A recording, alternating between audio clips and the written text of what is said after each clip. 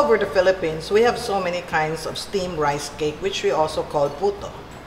Today, I'm going to show you a puto, which is Calasiao style. Let's get started.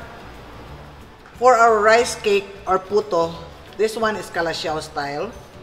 You need 250 grams of rice flour, 1/2 cup of sugar, 1.5 cups of water, 1/4 cup of rice flour, 1 cup water, 3/4 teaspoon of instant dry yeast, 3/4 teaspoon of baking powder. We have rice flour here, plain rice flour, huh? And then you have sugar. You mix this together, and then we add in water. We add in 1.5 cups of water. Right? Once the mixture is smooth, you set it aside. Then here we have, this is 1/4 cup of rice flour. Then you have water. We're going to make a roux. It means we're going to cook this until it starts to thicken. Okay, just low heat. And stir this, don't leave this. Stir it continuously until the mixture starts to thicken. This will only take a few minutes, so watch it. For the Calasiao style of puto, you know there are many kinds of puto, but for the Calasiao style, this roux or this step is very, very important, so you should not miss this. Okay, now I can see it's starting to thicken now. Until we start to form a thick paste. You can see.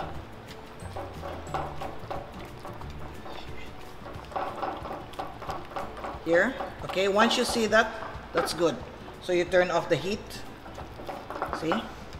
This is the paste that we're looking for. Alright, next, we're going to add this to our first mixture. And then you stir this well.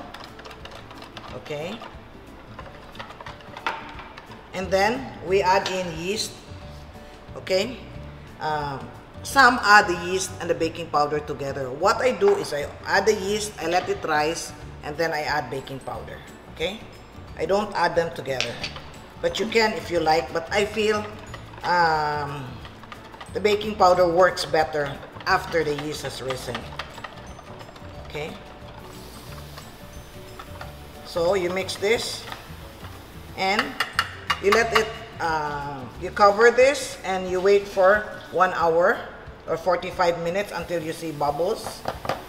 And then we're going to add the baking powder before we steam it. Okay. So let's set this aside. Okay. 45 minutes to 1 hour. This is how our puto mixture will look like after 45 minutes. See? You can see there are bubbles on top. There's fermentation. And then now, I'm going to add my baking powder. And then you stir.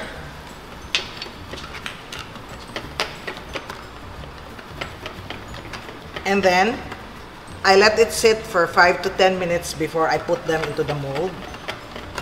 You stir it well because you want to take out the old bubbles. Okay, so you mix that until most of the big bubbles will disappear. Okay, this one, this is the size of the puto cup I'm going to use. This is medium. Okay, you get a paper towel and wipe this with oil. You may not put oil because this is plastic. However, the oil will make it so much easier to unmold. By the way, for the puto, you can also replace the liquid. Instead of water, you can use coconut milk. Okay.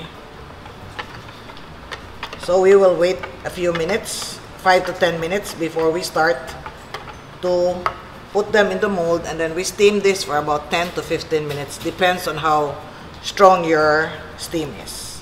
Alright, after 5 minutes, you stir it again. Okay, and then we scoop this. This one, this is about 2 tablespoons. I only put 1.5, okay?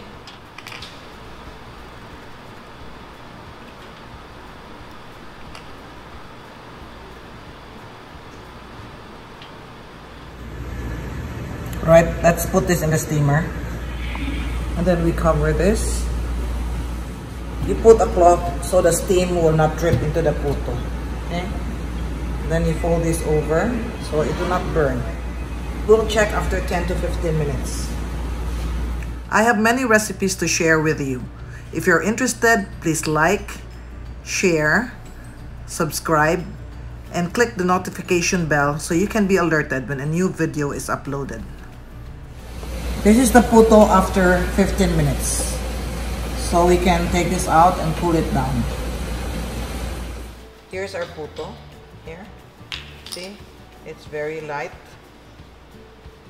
Very soft. And when you open it, it has a nice texture inside. Right? See?